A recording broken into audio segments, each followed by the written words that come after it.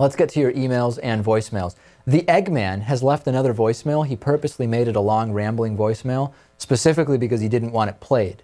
So, you know, this Eggman character is, he's quite an eccentric guy. Eggman, got to keep him short. Keep those He short. didn't want it airing because he was getting a little edgy with it. You can leave us voicemail at 219-2-DAVID-P. Let's go to your emails. On the Chilean fire that caused an explosion of anti-Semitism, for lack of a pun. I try to avoid puns, but it's what it is.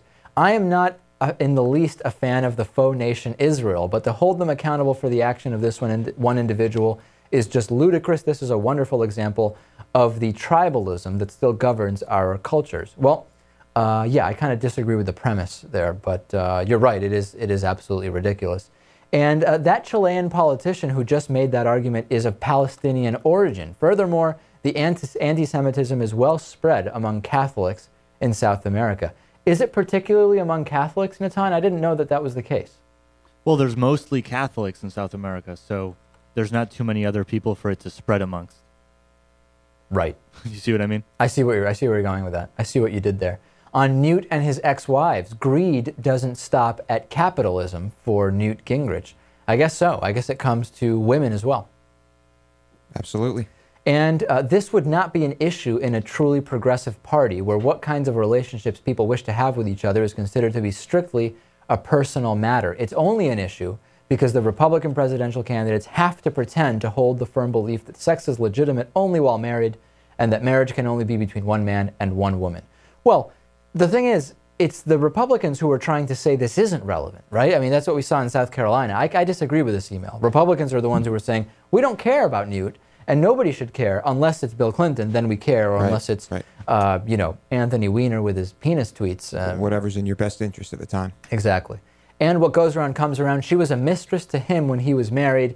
They are all as bad as each other. Then they lecture us that we are unfit. Yeah, I mean, we've said it a million times. Newt Gingrich is the last guy to be talking about the sanctity of marriage and gay people shouldn't marry when, I mean, look at what he's got going. Absolutely. And you know what? Fine for him, but just don't impose your morality on other people when you can't even keep it together in the eyes of the evangelical base that you claim to be represented by. Don't run on it.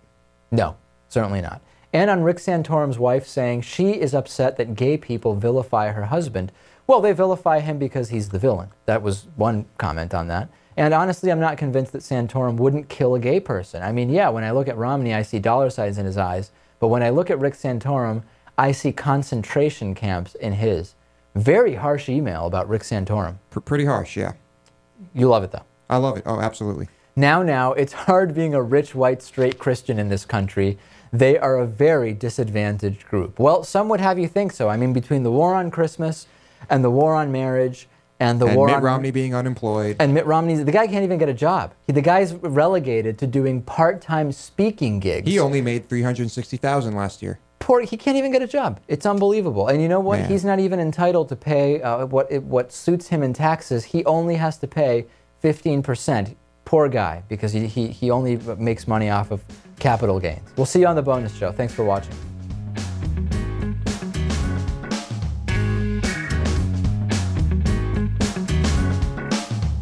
The David Pakman Show at davidpakman.com.